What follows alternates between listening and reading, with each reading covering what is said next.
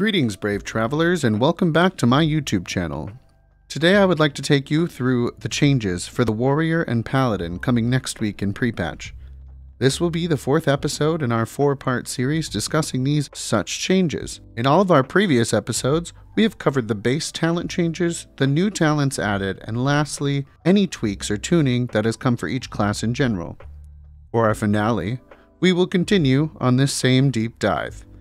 If you are new here, please make sure you hit that subscribe button for more video series like this one, and if you find anything here useful to you, take the like button out for dinner, and just when the bill comes, get up and walk out of the restaurant without saying a word. Without further ado, let's dive right in. First up, we're going to start with the changes coming to Warrior. We'll start here with the Arms specialization. First talent change we see is improved Rend. The bleed damage is increased from 35% to 75%. Tactical Mastery. This is moved to the Protection Tree and replaced with Iron Will from the Protection Tree. This increases the chance to resist stun or charm effects by 15%.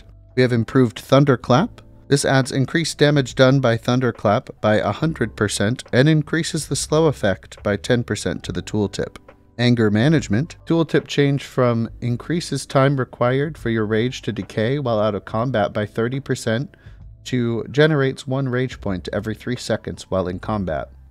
Sleeping Strikes moved to Fury and traded for Death Wish. Death Wish's tooltip has changed a little bit. This increases the physical damage done by 20% and makes you immune to fear effects, but lowers all armor and resistances by 20%.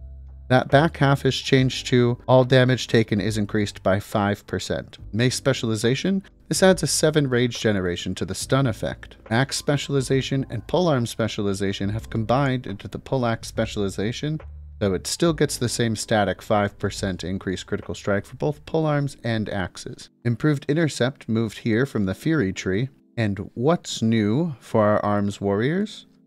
Well, we have improved Disciplines, Second Wind, Blood Frenzy, improved Mortal Strike, and Endless Rage. Moving on now to Fury. Our first talent change here is Booming Voice adds Commanding Shout to the tooltip. Improved Battle Shout changed to Commanding Presence. This holds the same values but adds Commanding Shout to the tooltip. Sweeping Strikes changed to 10 melee strikes, up from 5 in Classic. Improved Slam reduces the cast time of Slam by 1 second, increased from 0.5 seconds. Flurry, attack speed increase reduced from 30% down to 25%. And our What's New category for the Fury Warrior is Weapon Mastery, Improved Whirlwind, Precision, Improved Berserker Stance, and Rampage. The big bulky shield-toting protection spec is up next. We have Shield Specialization and Improved Blood Rage swapping positions. Tactical Mastery was moved here and reduced from 25 rage at 5 points to 15 rage at 3 points, but adds a threat increase for Bloodthirst and Mortal Strike and Defensive Stance. This gives you a little bit more off-spec versatility when it comes to potentially holding off-tank aggro. Anticipation's talent defense increased from 10 to 20. Defiance changed from 5 points to 3 and adds a 6-point increase to your expertise.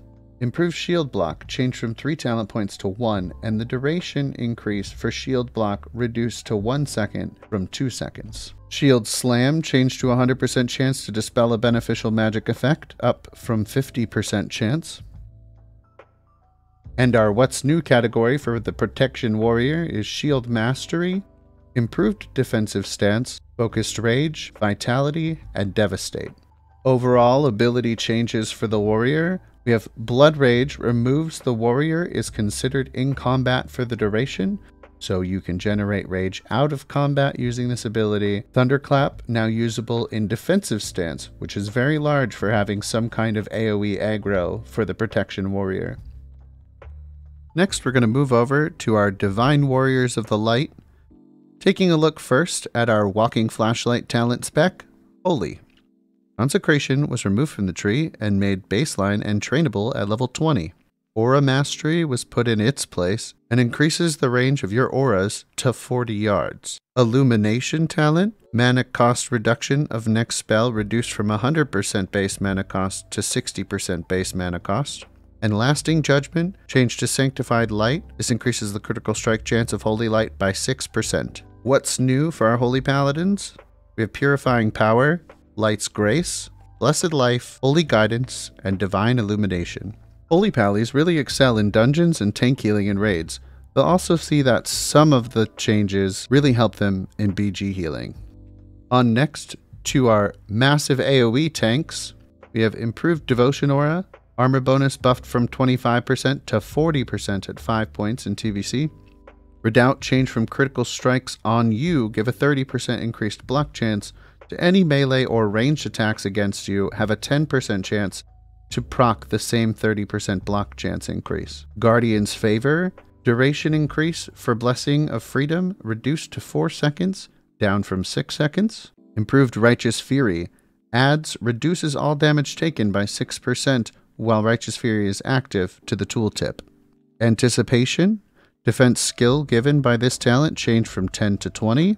Improved Concentration Aura, 15% chance to resist silence or interrupts, changed to a 30% reduction in duration of silence and interrupt effects.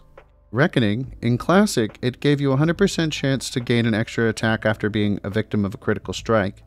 Now, it gives you a 10% chance after being hit by any damaging attack that the next 4 swings from your weapon you do will generate an extra attack. One-handed weapon specialization. Damage you deal with one-handed weapons increased by 10% in Classic, changed to all damage you deal increased by 5% when you use a one-handed melee weapon. This increases your holy damage done as well, thus increasing your threat and DPS. Holy Shield, threat increase portion brought to 35% from 20%. And what's new in the protection talent tree? We have Stoicism, Spell Warding, Sacred Duty, Improved Holy Shield, Combat Expertise, and Avenger's Shield. The protection paladin changes really launched them into the forefront of dungeon tanks and trash pack tanks in 5-mans and raids respectively. Once geared, these guys can also play a solid off-tank option. And lastly, we're going to look at the real Divine Warrior version of the Paladin. First change we have is Improved Seal of the Crusader in Classic. Melee attack power bonus and holy damage of Judgment of Crusader increased by 15%. Change now to your Judgment of the Crusader will increase critical strike chance against the target by 3% added benefit. Vindication changed from reducing strength and agility by 15% for 10 seconds to all attributes reduced by 15% for 15 seconds. The Pursuit of Justice talent in Classic increased movement and mounted movement speeds by 8%. Now sees a 3% reduction in chance to be hit by spells added to the tooltip and increases the movement and mounted movement speeds by 15%. What's new for the Retribution Paladin? We have Crusade, Improved Sanctity Aura, Sanctified Judgment, Divine Purpose, Sanctified Seals, Fanaticism, and Crusader Strike. Retribution Paladins are a force to be reckoned with in both PvE and PvP. They won't necessarily top meters, but do bring very viable DPS and buffs from auras and blessings. And they won't necessarily top arena brackets, but they can definitely hold their own in the same regard. The general changes for our paladins. We have already discussed the consecration change being made baseline and all. But to add to that, we have a new passive that is trained at level 18, which gives paladins mana back equal to 8% of the amount healed from another healer. This does not, however, count overhealing. This is a great change for dungeon grinding to those who primarily tank while leveling. It does add a lot of longevity to the class. This concludes our video for not only the pre-patch changes for Paladin and Warrior, but also our 4-part series for all classes and specs in the TBC pre-patch. This series would not have been possible if not for all of you keeping me motivated to make it happen. If you haven't subscribed, be sure to do so, as our next series will be on rotation and talent choices for each class in TBC. Also, please make sure you stop over at twitch.tv/godoflulz to say hi and ask any questions you may have regarding TBC. Thanks for watching, friends, and farewell.